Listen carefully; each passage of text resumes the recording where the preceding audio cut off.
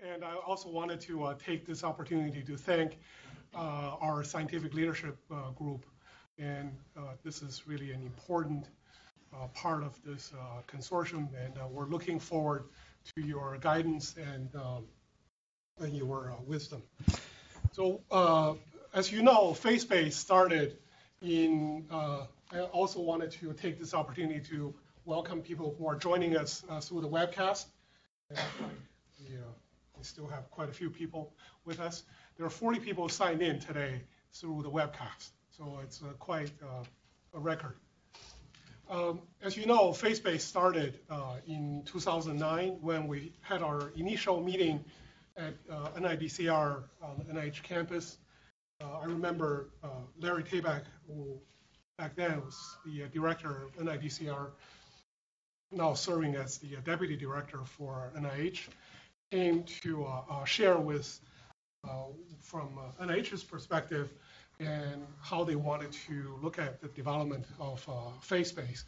And then, so basically, the FaceBase is supposed to help to empower the biomedical research community, exploring high throughput technology and placing a greater emphasis on global health and putting science to work and translational research.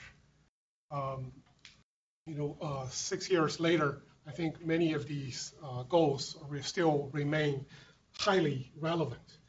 And looking at what we're embarking upon today, I think at this meeting, what we more sort of in terms of what we wanted to accomplish, and we really wanted to look at when the data submission will start, and then how we can work closely with the hub to finalize the metadata sheets. We are very grateful that many of you participated in this discussion about the metadata sheet on imaging data. And we have another one on the bioinformatic metadata sheet. I wanted to spend some time to discuss this and then make sure we're all in agreement, so that way we can facilitate the data submission to the hub, and then from there to make sure our research community will get to use the data that we have worked so hard to generate. And also wanted to touch about how to integrate new data with the existing data. In the past 5 years, I think FaceBase worked really hard, both at the hub at Pittsburgh and also with the Spoke project, work together to generate some really useful data. And then you can already see many of the data being used in various publications, scientific presentations. They're actually crediting the FaceBase as a source for this data. It is quite rewarding to see that. And also wanted to explore how each one of us can be an ambassador to help to promote FaceBase, whether it's through Developmental Biology Society, American Human Genetics, and also the Gordon Conference on craniofacial morphogenesis and tissue regeneration. The next one is going to take place in 2016, in March 2016, in Ventura, California. It's about an hour from here. And that is really a key gathering moment for people who are doing craniofacial research and stem cell related topics. And AADR, IADR, of course, it's always been a very useful venue for us to share the progress of FaceBase and others. I know many of you probably have ideas how we can publicize the products in FaceBase, and then we're looking forward to hearing from all of you and how we can promote FaceBase as we move forward. And also the hub and spoke interaction, and this really will really be vital for the success of this endeavor that we're all in together. We have had really many very fruitful interactions between the Spoke and the Hub, and also among some of the Spoke projects. And then this is, of course, an opportunity for us to identify new ones and then renew the ones that are ongoing.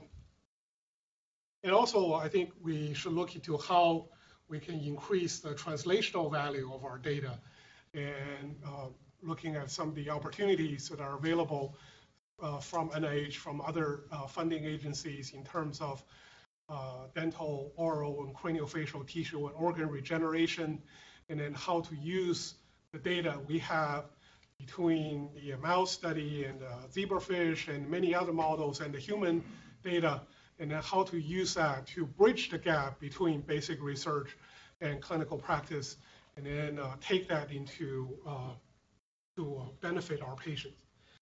And so I think really this is another area that we can spend some time to focus our discussion. And last but not least, I hope you'll have fun.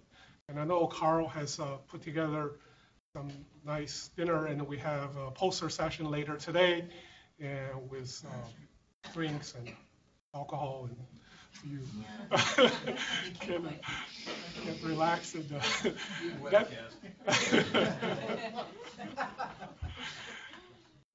yeah, but enjoy the weather, and I'm sure you will make a lot of new friends and renew old friendship, and have fun. Thank you. And Steve. All right. So thank you. I'd like to thank Chris and Carl and everybody here who worked hard to put this together. I'm looking out the window and wondering whether I should just bag my talk and just stand at the window. Look outside at the view. So thanks, Yang, for the introduction to the FaceBase talk. And all right, so let's think about why we're here, because there are many reasons.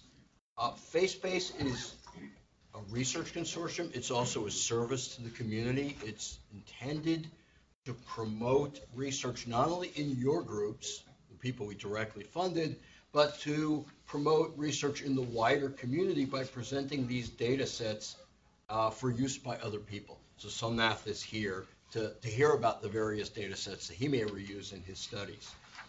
A lot of the projects, most of the projects that are funded are producing the kind of data set that if it goes into an investigator-initiated R01, the reviewers go, it's not hypothesis-driven, it's discovery.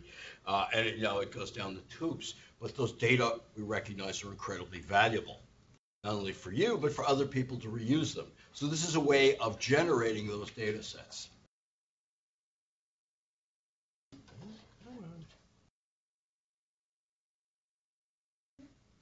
There we go.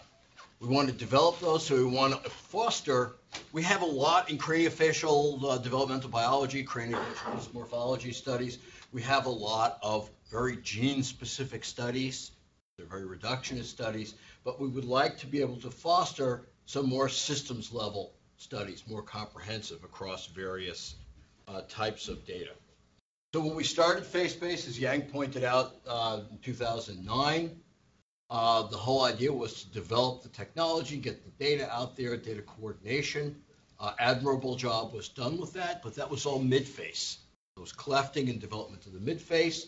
One of the goals was expansion into new anatomic areas relevant to craniofacial biology. We've accomplished that with the assembly of this consortium, and we're hoping in the future that we're going to get to the point where not only does this foster new studies and new understanding of the developmental biology and genetics, but also has some practical use in the treatment of people who are affected by these dysmorphologies. So today's webcast, we've never done this before. So we have people online who are listening. Some are watching. We have the Max show here. We can watch. You can tell there's a time lag. All right. So be sure to tell people what you're doing, not only what data you found, but what you're going to generate. Let them know why they should come back to FaceBase in future months or years, and look at your project to see what's there. So early on with FaceBase, when we first started, we had a choice. We could have hid the consortium until we had a lot of data, or we could get it out there and let people know what was going on. And people visited FaceBase before we had any data, and they didn't come back. Well, now there are lots of data thanks to the people who worked so hard in FaceBase 1. So let people know why they should come back and look at your project periodically to see what's useful. Right? I'll talk a little bit about additional funding opportunities for using FaceBase data, and I'll mention BD2K. So we have a grant program. We have two actually. That we have two grant programs that are RO3s, large RO3s, not the traditional small, 50,000K, 50K small grants. These are large enough to analyze data. I know Scholnick has had some of those grants. So we created one. I basically copied one that Emily wrote and put FaceBase in it. So the idea is to encourage people outside the consortium to use those data. So if you know informaticians or biostatisticians who are in a position, who look for data to apply their techniques to, let them know about this. It's up on their website, or they can contact me. And this funds them to take the data that you generate and use it in further studies. And this funding these is a great way for me to demonstrate that the money spent on FaceBase is worthwhile. So that's always appreciated. And the requirement is that these people are going, and we use the NIH word expected because we can't require things like this, but we require them. They're going to share their data back through FaceBase. So it becomes self-reinforcing. People do additional analyses of the raw data on FaceBase. We distribute those to the wider community through FaceBase. There's also the potential for donations of data as well once things get rolling. We also have, I'm sure people at ISI especially have heard a lot about big data to knowledge. It's an NIH initiative. There are funding opportunities for things like software development, software hardening, development of analytical methods, training in data analytics. And those announcements, you can find those funding announcements on the BD2K website. There's also something that's been put together, which is like FaceBase on hormones, steroids. It's a data discovery index. There's all kinds of data sets out there, right? How do you find out what's out there?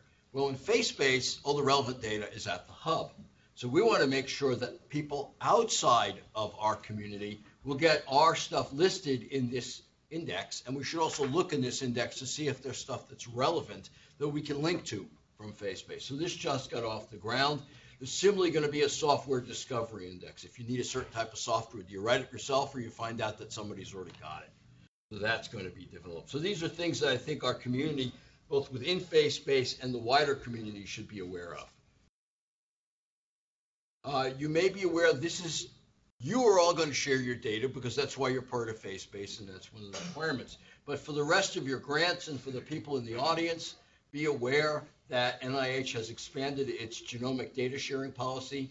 And Max, don't listen to this, but you notice that NHGRI has made all data genomic, right? And so this literally applies to large-scale projects with the definition of large left open. There are examples of large, but there's no rigid definition of large.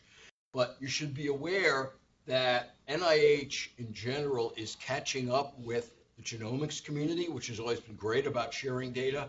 FaceBase, whose purpose, and there are other studies like FaceBase, other consortia, that we're going to be trying to get as much data that people generate out there for other people to use as possible.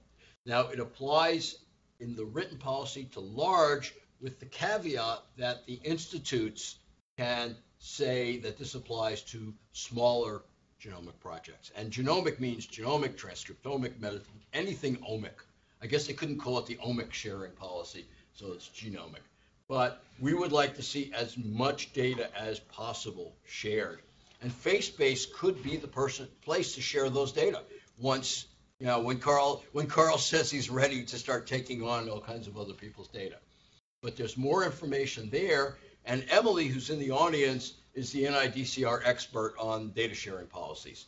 So if you have questions about this, talk to Emily.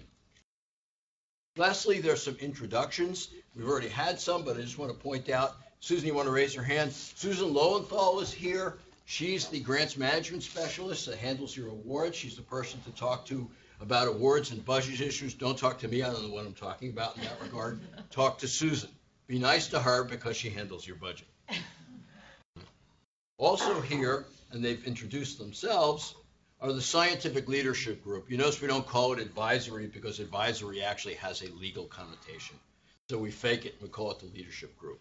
And these are individuals who have volunteered their time. We had a similar group for FaceBase 1 who come to the consortium meetings. They can listen in on the calls if they so desire. They help the consortium and us assess what's going on.